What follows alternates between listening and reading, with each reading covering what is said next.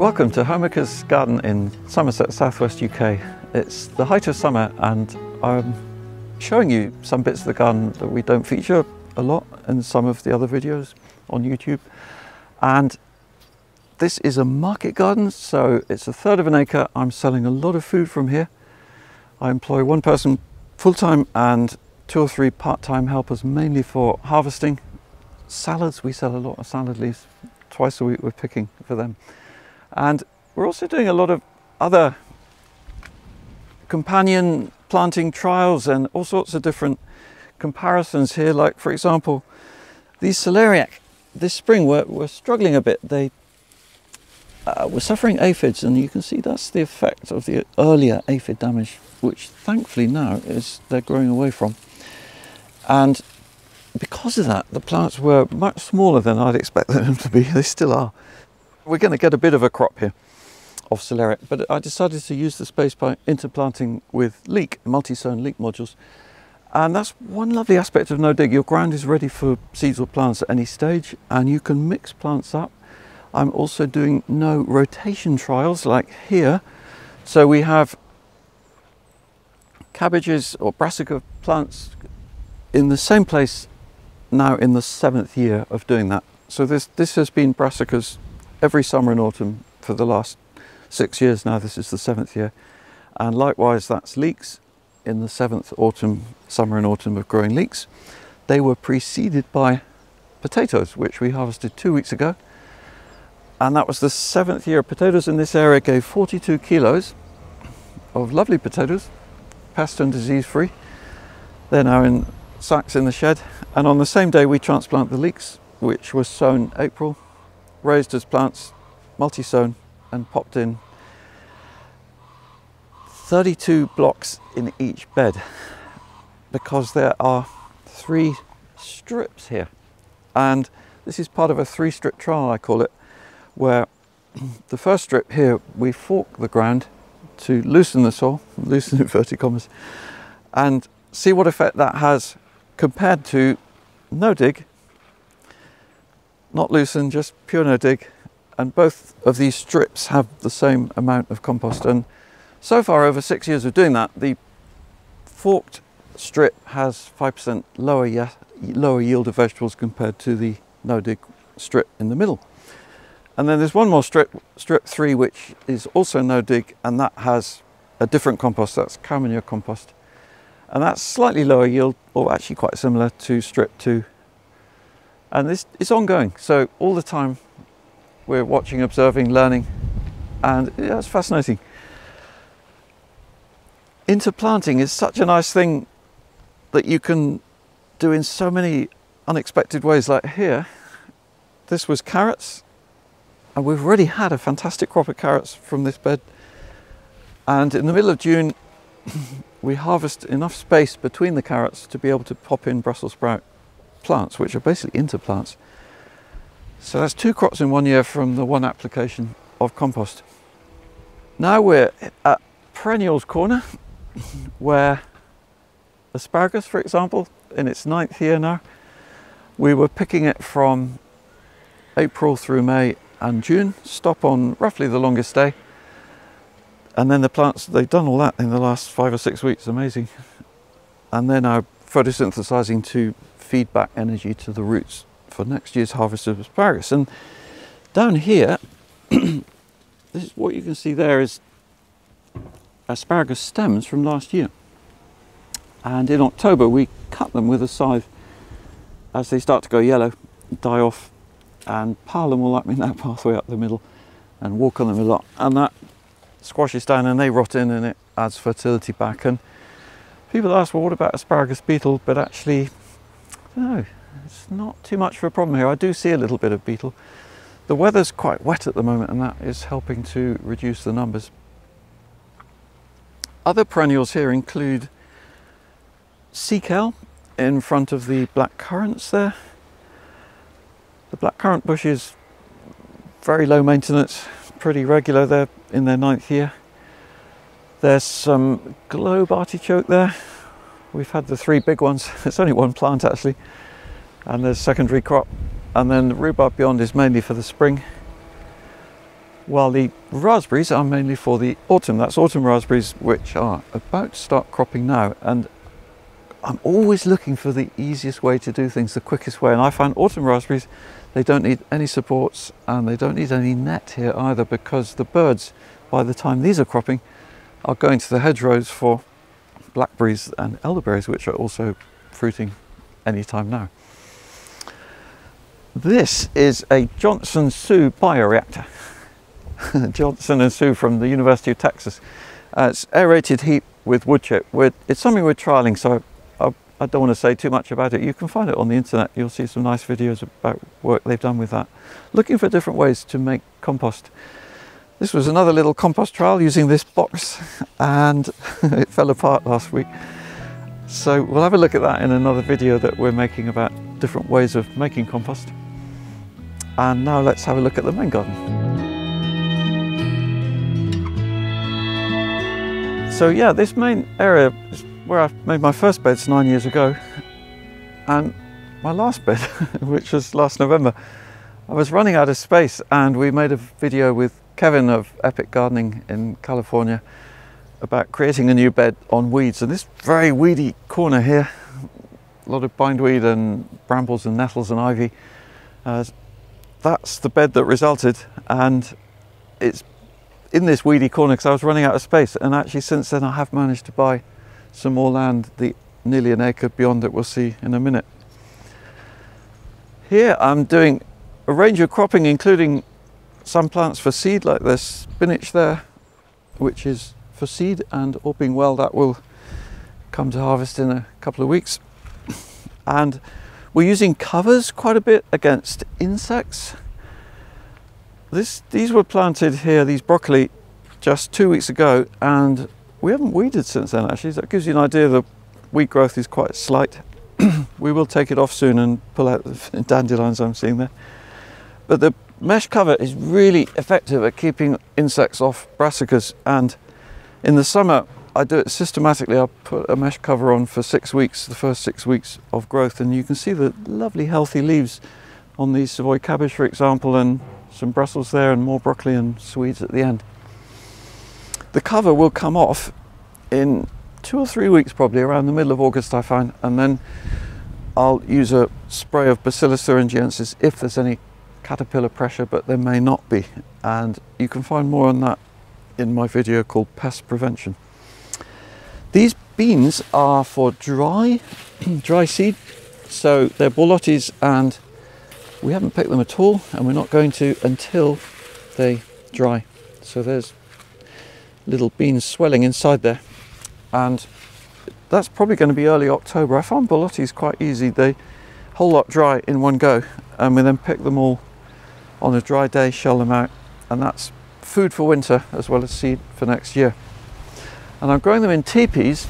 These are hazel stick teepees. I find that acts better in the wind, our prevailing wind from there, because it's not like a wall, it's not a line. There's wind can go through, and so touch wood, they don't blow over. I love growing flowers here, so you can see the great sunflowers, dahlias, marigolds, and that's for insects and for our enjoyment as well. I just love having flowers among the vegetables. They look so nice. It just feels right, really, and it's a nice chance to play with colour a bit, like zinnias, you know, just so good in these months of high summer. And the snapdragons over there, the antirrhinum, that lovely dark red variety. Here we're at the dig, no dig comparison beds. So this one I dig once a year, every December, incorporate the compost. That one simply no dig, same amount of compost on top. Ongoing, always fascinating. So far this year, 37 kilos of harvest there, 43 kilos of harvest there. Generally no dig edges it for less work. One thing we did differently this year was take off the sides. So last December they were oak actually, the sides, hardwood, so they lasted better than if they were softwood obviously. But yeah, we removed them, and it's interesting now, you know, they're more high mounds, if you like, rather than raised beds. And generally speaking, I don't use wooden sides. I find that they're not needed. I was doing it here because it marks out the trial in a clear and precise way, And I've got a string along there just to mark the side at the moment, keep the beds in the place. Everything you see here is a second planting, so we're barely halfway through the year in terms of cropping, and the harvest we've had are all finished, and as soon as they do finish, like potatoes here for example, we planted the Savoy cabbage and endive and beetroot, and leeks followed peas and so on. It's fascinating always having these comparisons to make. Everything we've seen so far in this garden, except for carrots, parsnips, garlic and potatoes, starts life here. So this is plant raising, mostly in module trays for popping out quite young, straight from the modules, not potted on. And that means that all the plant raising can happen in quite a small area. This is for, well, you can see what you've seen, you know, it's just a lot of plants, because we're raising plants all through the year. There's quite a lot of autumn salads now and some kohlrabi, for example. And that means that most of the space in the greenhouse is free for growing vegetables. And in the winter we have salads in here. In the summer these warmth-loving plants, including aubergines, which sadly this year I've been stricken by red spider mite, and totally out of the blue. I wasn't expecting it. I think next year I'll need to put in, I'll buy a predator, a phytocylus that you can put in at planting time, which will eat the red spider. Because otherwise it's very, well, you can see the result. I've lost all my plants there. And it's now starting to get into this loofah plant. The leaf is, you can see that yellowing. You don't ever see a red spider, well, you very seldom, unless your eyesight's really good. But what you see then, a little bit of cobweb around the stem when they're really bad. And it's just starting to get into those melons a bit. So I'm hoping they'll finish cropping before the red spider gets too bad in there.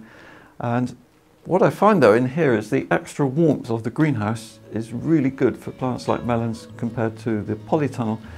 And like the tomatoes here, you can see that's no dig, no feeding. It's just compost mulch. They're doing really well. They at least don't get a spider mite. And we can see now going into the polytunnel the comparison of growth with the same plants in slightly cooler conditions under plastic. So the polytunnel is quite a bit bigger area than the greenhouse, and it costs about 1/3 the price, so it's really good value, polytunnels. And you can see the lovely growth in here. We have cherry tomatoes on one side, beef tomatoes on the other. I like the cherries for their earlier cropping, particularly the sun gold there. Beef tomato, we've only just started picking the first ones in late July, and we're being very careful now not to water the leaves, keep the leaves dry. That reduces chance of late blight. Here the compost goes down in middle of May, and that is good soil food for the whole year, including the winter crops, which is, this space is full of salad all through the winter months of the year. And we're alternating half and half in the summer, with tomatoes one and cucumbers the other. Next year it'll be the other way around. Cucumbers, I take off the lower leaves, rather like the tomatoes, even more actually. I do it a bit more every year.